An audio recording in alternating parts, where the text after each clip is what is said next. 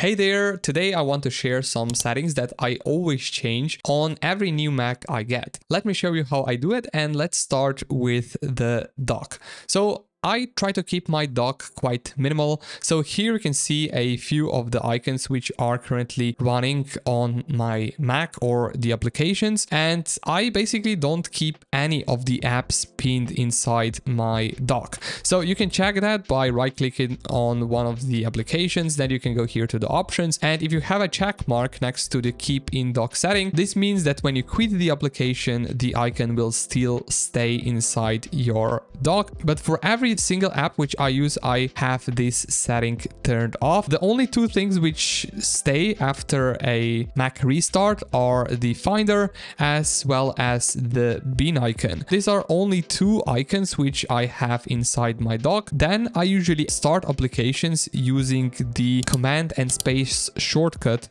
on the keyboard, and this will basically launch the Spotlight search. If you want to try this, and if in case you also remove the Launchpad as I did right here, and if you want to revert that, then you can just simply go to the Finder here, go to the applications and search for the Launchpad. Now here you will just drag it inside your dock, and this is how you get your Launchpad icon back inside your dock. Now if we go here to the dock settings, I try to keep my dock on a smaller size like this, and then I also turn off the magnification. I keep my dock at the bottom of the screen, and for minimize windows I use scale effect instead of Genie effect, which is enabled by default. Down below I also disable show suggested and recent apps in the dock, and then I have enabled animate opening applications as well as show indicators for open applications. Now down below I try to keep my desktop minimal as well, not only the dock, so I pretty much disable the on desktop as well as on stage manager. Down below you can also see here that I also disabled the widgets here. You can see here that this is a custom wallpaper on my Mac, and this is one of the first things which I do on a new Mac. So I usually just go here to the settings, go here to the wallpaper, and then you can see here some of the pre-installed wallpapers, but usually I use my own wallpapers. You can check out this wallpaper and many others in the same wallpaper pack by clicking the first link in the video description below. And one really cool thing which I also do on my Mac, but it actually isn't a setting, but it's an app. It's called Loop app, and you can also see how it actually can snap the windows just like this by just moving the mouse on the edge of the screen. This is basically the Loop app, and it also has this radial menu, and you can activate it by holding down the globe key, and it's completely free open source app, and this is what I basically use to snap the windows around my desktop. But if you want to enable widgets on your desktop, you can just go here to the settings,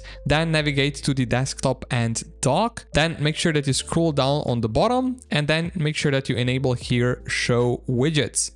And make sure that you also scroll up on the top under the desktop and stage manager settings, and make sure that you enable show items. And now we can just right click on your desktop and select here edit widgets. Now add a widget which you, for example, really like for example this one right here, and then once you're done you can just click on done, and you can see how the macOS actually changed the look of this widget. You can also change it by going here to the settings. Make sure that you scroll down at the bottom until you see the widget options, and make sure that you change the widget style from automatic to whatever you like. You can go to the monochrome, which currently is actually set, and then you can also change to the full color, which looks like this, basically your personal preference. So yeah, let's move forward to the Finder. This is how I have it set up. So here at the bottom you can see here the path bar, because I find the default look or the functionality of the Finder quite useless. If you want to also see this path bar,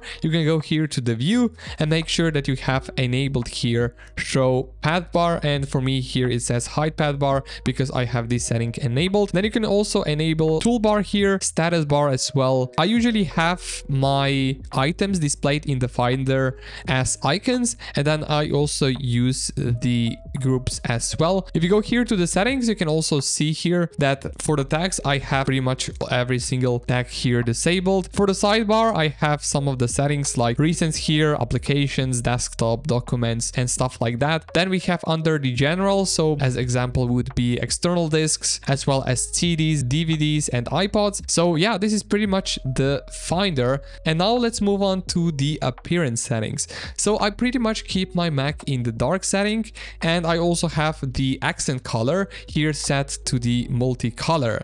Now I also have enabled here show scroll bars always. And now let's move on to the menu bar. So for example, here in the menu bar, you won't see any of the percentage of the battery. Then if you want to enable the battery percentage, you will go here to the settings and click on the control center. Then down below, you will scroll down, and here under the battery settings, you will simply enable show percentage option. And then on the menu bar, you will also see the percentage. Now we can also move on to the next part, which is actually right here for the Siri. You might be surprised, but I actually don't use Siri on my Mac, so this is why I keep it disabled under the Siri and Spotlight settings on my Mac. And for the Spotlight, I pretty much have every single option here enabled. Now let's move on to the actual mouse. So if you update it to the macOS Sonoma, here under the advanced settings of the mouse, you will be able to actually disable the pointer acceleration,